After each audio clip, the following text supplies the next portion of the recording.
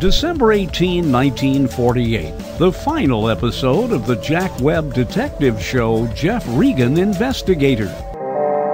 My name's Regan. I get 10 a day in expenses from a detective bureau run by a guy named Anthony J. Lyon.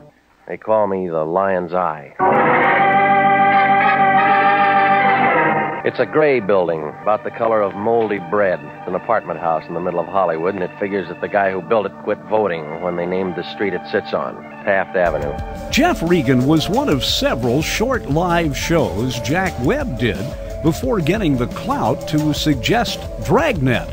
Jeff Regan only ran for 24 episodes. And that's the Broadcast Almanac for December 18th. I'm Dennis Daly.